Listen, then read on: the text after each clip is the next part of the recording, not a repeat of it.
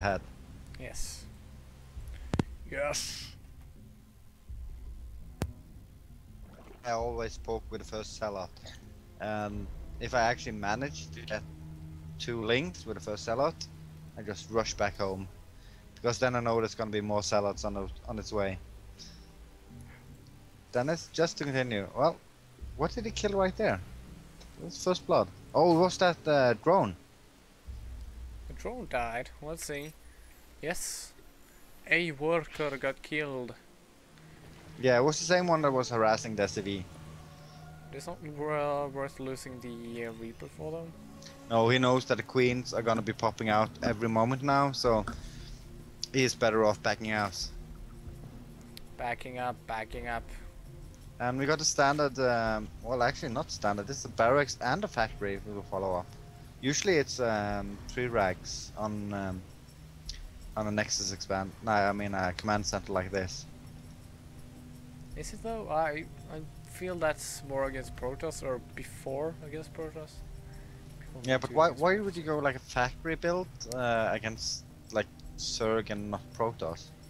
I thought that if you go like less gas, you could go like the reactor as it's been doing right now. Factory builds against Protoss is actually the thing to do right now, because you'll get Widow Mines out faster, which are useful. You'll get Medivacs out faster, which will give you a better chance to actually combat the annoyingly OP photon overcharge. Yeah, but if the Protoss player is kind of following, he can overcharge like either his main or his expansion and just move over to database because the photon overcharge is so OP. Yeah. Wait, what? You mean that seriously? Yeah, actually, I mean that. I mean that. Oh. If I get to the 730 mark and I kind of spot some units at my front, I usually go overcharge on one of the bases and move back to the other one.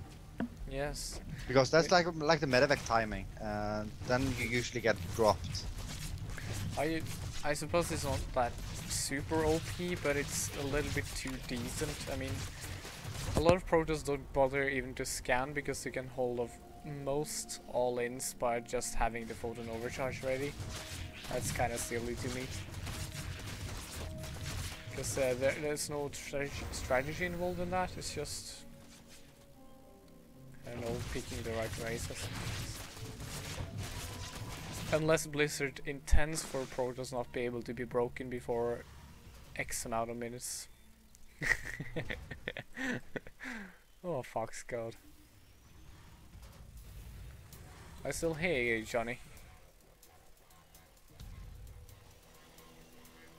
Johnny!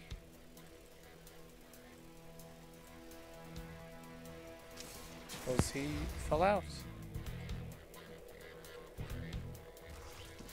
Can you hear me now? Now I can hear you. Yeah, I probably was hitting the on and off button for my microphone. But I was trying to say, Protoss player can't scan. They can't, but they can have an observer, which is equally good. Yeah, kinda. And they're actually cheaper in the long run, since the scan is a long-term use. No, it's one-time use, and you kind of want to make mules instead. Yeah, but I would say it's kind of dependent on your playstyle, because if you are like me, a player that uses F2 a lot, you don't want more than one observer, because you're just gonna pile them up. And I was watching Show playing Protoss today. He's been switching races, and he is also using F2 a lot. Yes. But he was actually making a lot of observers, but he had to manually tell them to go back and look. Yeah. Well, I have a nice little drop here from Arnist. There's not actually much here to defend aside for that queen and a couple of Zerglings.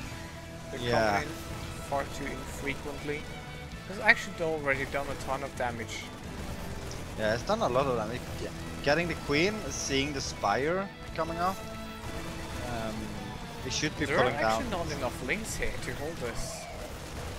You sure? Yeah, actually there isn't.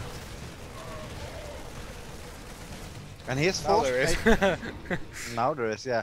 But he, I think he made a lot more links than he wanted to make. Yeah, that was a very cost-effective attack. Yeah, now the turrets are coming up because he knows there's gonna be mutas flying in at some point. He doesn't know when, but he knows the Spire is done, so we should expect them every moment now. Oh, Arnist is moving out. He's looking to do the kill.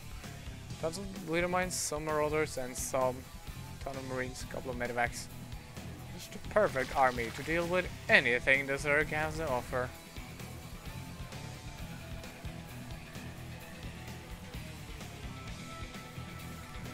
Pretty nice grape spread by Delirium so far, actually. I think Yeah, Karma do a lot better, but he's Masters. No, he's actually gold. Yeah, Never he's in the same league as these guys. Yes. Oh, he's gonna be so mad. Life's a bitch, isn't it, Kalma? Life's a bitch, but he can't defeat Tasia. Woo! Well, neither can I. Oh, nice split there by Arnist. So, trying to keep the Marines in the back is... Yeah, but does he have enough Marines? he would have had if those 4 Marines weren't inside the Medivacs. Yeah, I think you haven't noticed that, and he's gonna lose that medevac. Yes. If he's not paying attention. Ah, there he's unloading. And now the table are turning. If they had those from the start, that would be much easier. No, he's pressuring Deliriums quite heavily, so Deliriums is forced to make a lot of links and spend larva on units. Yeah. Which means Arnis can just keep climbing in harvesters and the likes. And he's still haven't cleaned this one off. He still has the unit outside of his base, and Arnish is one base. They're equal bases, and this is yes, not but good for the this Zerg. is a very effectful attack here by Arnis. He's forced a ton of larva, and he's been able to put up his third safely. Yeah, and he's gonna protect it with missile turrets. 2-2 on the way as well. Now the Zerg has 2-2 done way before. That's actually quite early for a gold player. Yeah, but as long as you're not attacking, it's not gonna help you at all. Foxclaw says something about, what do you mean adjusting? This is my secret Protoss build? You... I taught you, yes? Suppose he's at the... Yeah, I said I was gonna adjust Fox Code spell, and I made my own variation of it. Allies might actually look ugly for the Terran player, and it kinda is, but if he keeps rallying units like this, force a ton of larva and units, that's good. The Marines are getting killed off, and followed back.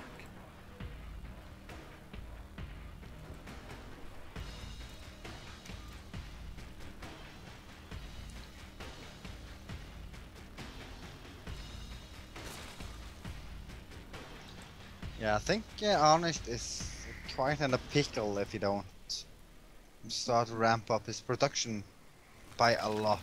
Yeah. He's not in a pickle, he's in a cucumber. Yeah, you can say that as well. It seems like he's actually spending a lot of money on missile turrets, so he's kind of afraid of like a flank of one of his bases or something, especially his main base. Well, he can actually afford it with having 3 bases. A Terran player against a Zerg can stay on 3 bases for ages. So you can actually make that investment. It's much safer to do that than... I would have preferred taking doing chances. doing barracks with reactors instead, and actually try and kind of punish the Zerg player. Yeah.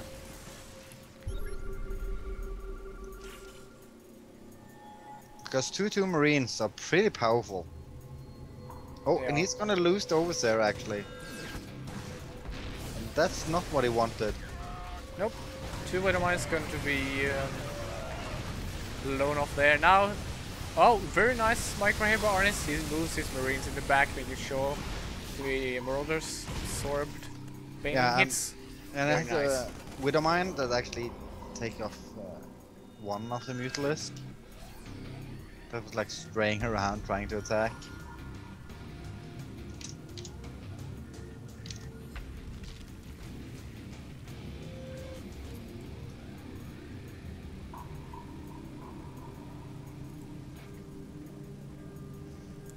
Hmm. 3-3 for the Terran. And this is gonna wreck the Banelings before they can actually connect. It could. But wow, very nice engagement here by Deliriums actually. Got a complete wrap around this, so... Arnish didn't burrow his Widowmines. Oh, yeah, That's really bad. And now he's gonna lose all the medevacs. It's a huge investment actually. Entire game he's been making those, so he has to remake them. He has a lot of resources. But now he's gonna fly into the missile turrets if he's not careful. Well, he's losing 2 Mutalisk, I believe. But it... Yeah, now he's backing off.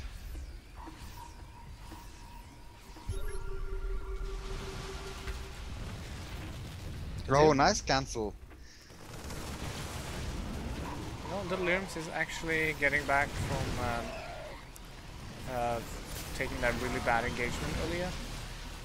He's taking his 4th, and he's preventing Arnis from taking his, and he's pushing on.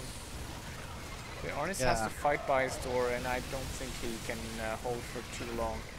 No, he can't. And he has actually 4 Marines inside of one of the medevacs. Now he's loading it out.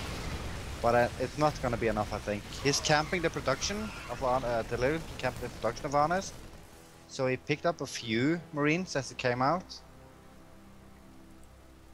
But actually, it's still 3 bases against 4 bases. It seems so, although Delirium's 4th base hasn't actually got any workers on it. And Arnish is soon 3-3, and that's gonna make a big difference. Oh yes. Gonna make a huge difference actually. That's gonna make me... Well, actually the Mutalisks are 2-1, so they're not completely useless, but... Yeah, but they're still gonna suffer a lot. Yes. The Marine is one of the units that are one of the best fully upgraded. Yeah, and it's gonna run back into the Widowmines, and... Whoa! It's not gonna be enough.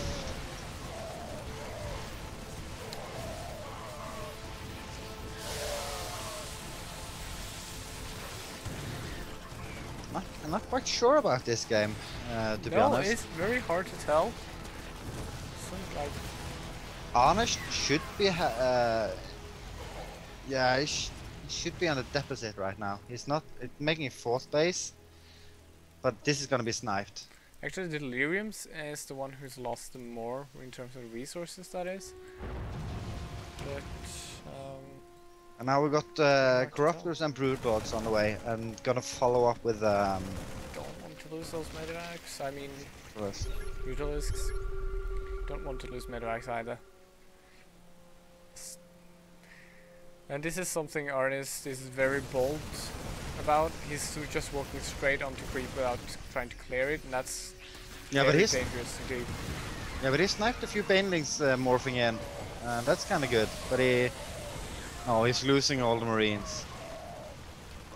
He is, but he's actually flanking with the other Marines here, and the Mutalisks trade very badly against Marines, especially 3-3 Marines. Yeah, especially 3-3 Marines. Wow. And he's attacking the 4th base. Arnis is just churning out units here and trying to press on. Yeah, and has some Widowmines to actually support this. So... Oh, that Widowmine hit killed. I think it killed equal amount of Marines as Gildings, but there's still a lot. We have Broodlords. Yeah, but they're kind of in the open, so he has to be careful now, so not lose the Broodlords. Oh, they're morphed. Oh, he wants to snipe off the Broodlords, and he's getting one. Yeah, it's only getting one. So far.